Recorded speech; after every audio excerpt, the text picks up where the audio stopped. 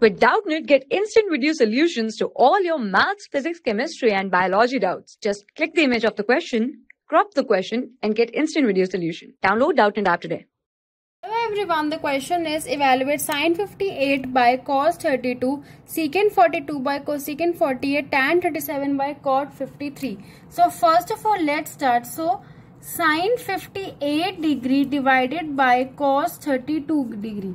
Now we can also write 58 as 90 minus 32 and this will be cos 32. Now we know that sine of 90 minus theta is equals to cos theta. So I can write this as cos 32 degree divided by cos 32 degree. This will cancel and we will get 1. Now the second one.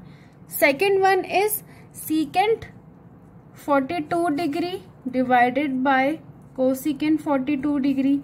Now I can write this as secant of 90 minus 48 degree divided by cosecant 48 degree.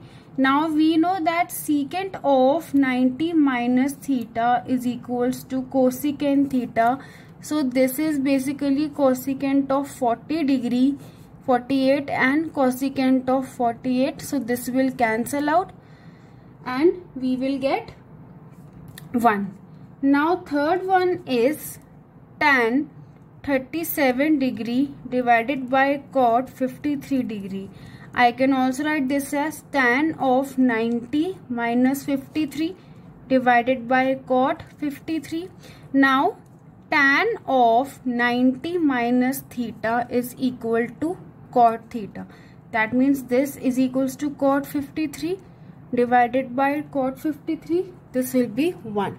So these are your answers, right? Thank you. For class 6 to 12, IIT JEE and NEET level.